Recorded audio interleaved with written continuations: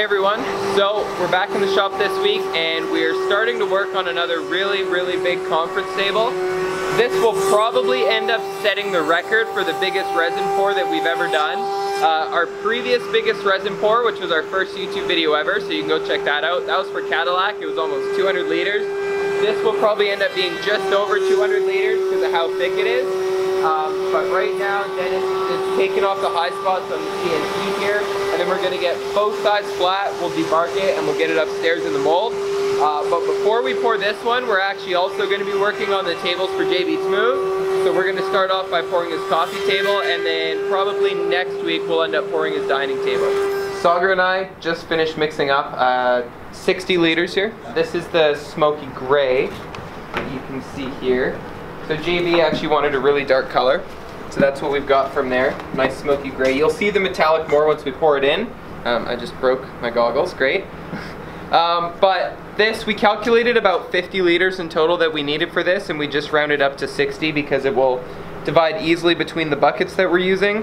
And again, we are using our Black Forest Deep Cast, that's the product for this. Now, if you're going past the 2-inch recommendation, or even if you are only pouring at 2 inches, you're going to get much better results if you use a fan and an air conditioner. So we've got the whole room cooled, we have an aluminum table, and we're going to put fans on this after, and that's going to allow us to do this full 3-inch thick pour.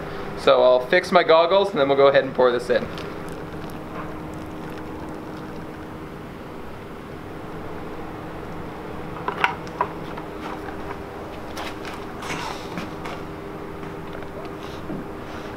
Might make a mold real quick for that roll cabinet.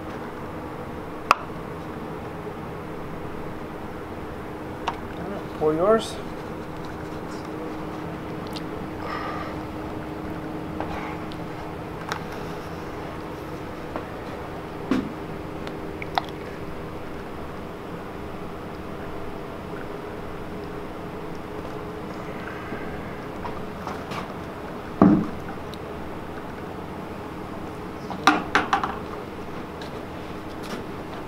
So it's about 24 hours later since we did the pour for JB Smooth. So here it is here, and first thing I'm going to show everyone is the temperature. So if you look, temperature of the epoxy is about 22 degrees right now. That's really good. For the actual temperature of the epoxy itself, we try and keep it below 30 degrees. That way you're going to get the best results, meaning that it's not going to cure too quickly. It's going to stay liquid for a long period of time, allowing bubbles to come up. Like this one actually, if I just touch it, I'll show you. Still liquid, as you can see. I don't want to dip my finger right in, but it's still quite soft. Now, if you weren't cooling this, or if it was another kind of epoxy that you couldn't pour as thick with, this would already be rock hard, whereas this is still soft. We don't have to seal the live edges because we've slowed the cure. And that's something that we really want to make clear how important it is to all of you who are actually going to be trying this yourself, or specifically using our resin. Cooling it is going to be the most important thing you can do to get better results. We air condition our whole room, so we sit around 16 degrees in the room. We obviously use fans, so just a big fan like this. These are best, they're going to dissipate the most heat, but smaller fans will work too. Even just a fan is going to make a huge difference without air conditioning. And then finally, the final thing that we do to really make it all work is we have an aluminum mold. So underneath this plastic sheet, there's a sheet of aluminum, and we actually have an air conditioner right underneath it, you can see, blowing cold air on the bottom of this sheet to dissipate all the heat.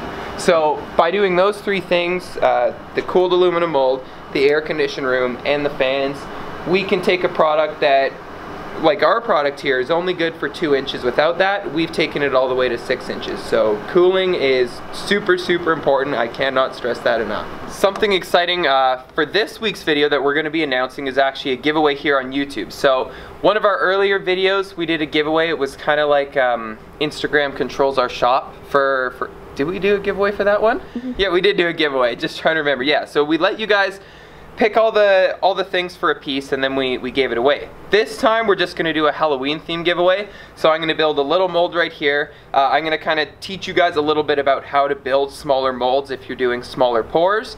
I'm going to pick some offcuts that we have all behind me here. We're going to do kind of like an orange colored pour because we don't get to do those very often. And then next week's video will come out a day early. It'll actually release on Thursday on Halloween, and we'll announce which one of you have won. So all you're going to have to do to enter to win this is just leave a comment below, and we are going to pick one of the people who comments to win this piece. So we just came over to our offcuts. We're going to do this piece of walnut burl here.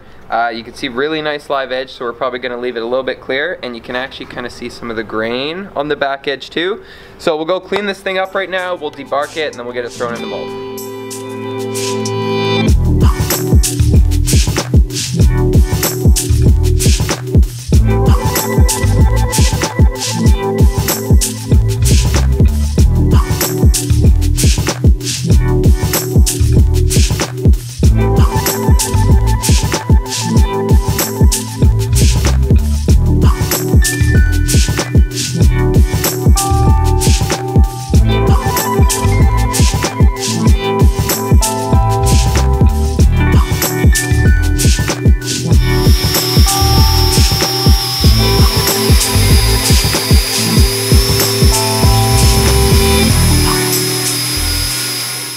Got the mold all built here. Again, we apologize for sort of the lack of room here. It's kind of messy, not a lot of space, but we want to get this pour done.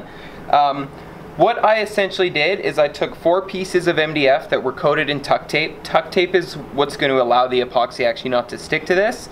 I screwed everything together. I drilled a pilot hole first so I didn't get as much splitting on the MDF. Still ended up getting a little bit, but that's okay.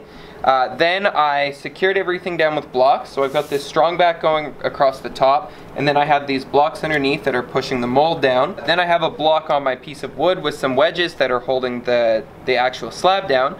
And then I went around all of the outside and the inside with silicone. We used the Akfix, yeah, you can see that, the Akfix 915N. So this stuff I like quite a bit because it doesn't dry brittle at all. I'll show you some of the silicone from yesterday, like right here, or even on the outside. Like you can see this stuff is still kind of nice and gummy. Here's another piece. It's still squishy and soft, so that means that it's not going to crack after you do your pour, and you're going to get less leaks. So the Akfix works really good for that. Again, outside and inside, so I'm going to let this dry up for a little bit now. Probably in the time it takes us to mix our epoxy, this silicone will be cured, and then we'll do the pour. So we are just getting ready to mix up our epoxy now, and I realized that these are the last buckets that we have left. These are actually chill epoxy buckets. Now that brings up a very good point, because we had 2 comments on our last video if our new epoxy was just chill rebranded, and the answer is no, it is not. We actually ended up having a bad experience with chill. If you follow us on Instagram, you probably know what that is, but for those of you who don't, I will kind of quickly summarize what happened. So we began having issues with the chill, not reaching full hardness. It was taking like 8 weeks or so to fully cure. And they were kind of denying that it was an issue with their product. They were saying it was an issue with our techniques. However, then they informed us that they were changing the formula. So when we got this new formula and tested it out, we did a pour and got the exact opposite result. It completely cracked and fractured and exploded on us. And when we thought that they would have supported us, because they obviously sent us some bad faulty product and they would have covered us for our losses. But when we told them about our failure, they thought it was an act of sabotage to try and somehow get them, and that we completely fabricated the result, which is not true, because that was a custom commission for a client. They had picked out those slabs of quilted maple, they were in love with the slabs, and it was actually kind of hard for them to accept the fact that a faulty product was used. So definitely not fabricated. And we were stuck with all of this unusable chill product on our hands, which we assumed that they would have taken back. And when we asked them if we could return the faulty epoxy, they said, yes, you can, on one condition: if you sign this non-disclosure agreement to agree to never speak about our product, your bad experiences, or anyone at our company again.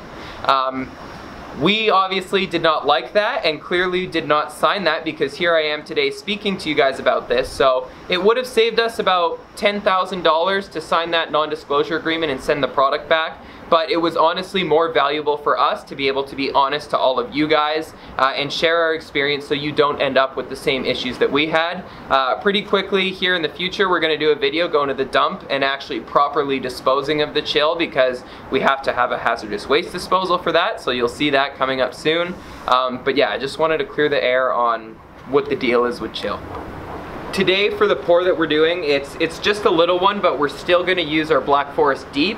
The deep is going to be best for anything where you're pouring above like a 1/4 inch or a 1/2 inch thick.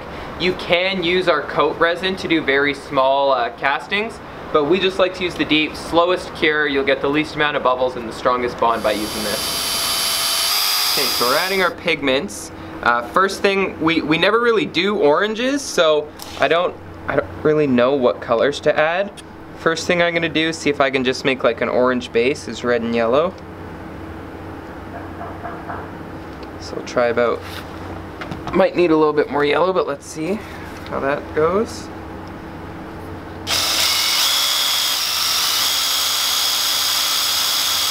Okay, that works. So this is the Vivid Diamond Orange from Black Diamond.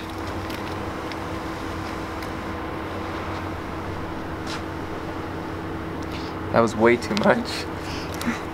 That's what happens when you don't have a lid you're putting your pigment into. You end up with too much.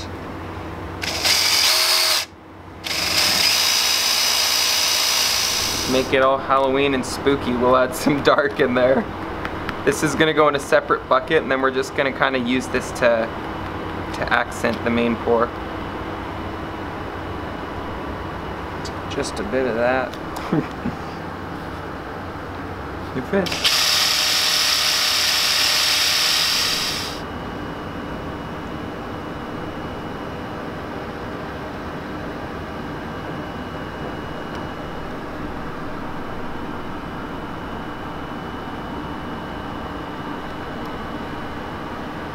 I know it looks like that calculation was done completely perfectly, but that was totally by luck.